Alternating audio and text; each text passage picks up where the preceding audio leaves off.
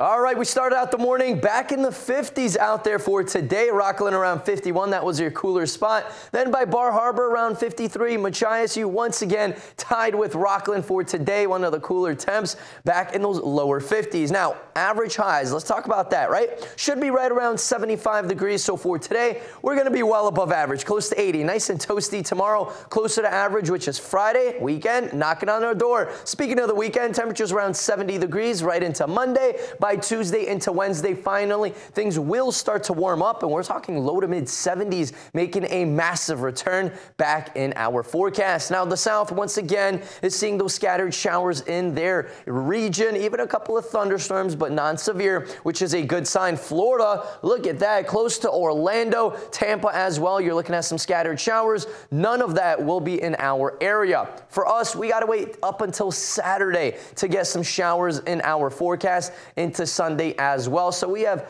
a couple more days of nice weather. Of course, today into tomorrow, we are in the clear, and then lots of rain, especially off the coast. You see all these colors? That's indicating some even moderate to heavy rainfall, but most of this will be off the coast and in the ocean. Now, rainfall wise though, not much the next 5 days, maybe up to 1/10 of an inch of rain all over the area. Other than that, most of that rain will be well offshore. Now, take a look at this. See all these colors, these blue purple colors indicating well over an inch of rain in some spots, and a lot more than that right off our coast. Now, muggy meter, pretty comfortable out there for today, right through Friday, even through Saturday. It's going to be a bit comfortable, starting to rise slightly by Sunday morning, but no worries. It'll go right back down into comfortable levels, and that will continue to stick around Monday into that Tuesday time frame.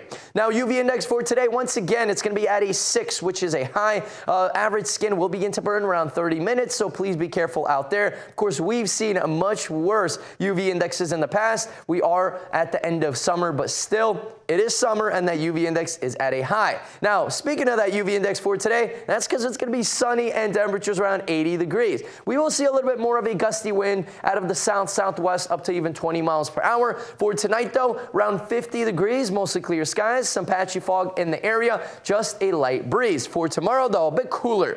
Mid-70s outside, closer to average, mostly sunny skies, a little bit of a breezy condition.